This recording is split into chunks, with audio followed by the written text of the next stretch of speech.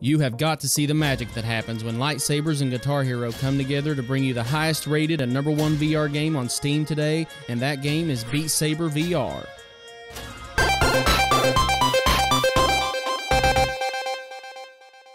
Beat Saber VR is a brand new VR rhythm game created by Hyperbolic Magnetism that is currently in its early access state. The game sounds pretty simple since you basically slash targets to the beat of the music according to the corresponding color and direction indicated on the blocks. You have a red lightsaber in your left hand and a blue one in your right hand. You can play solo or party mode where you pass the headset around.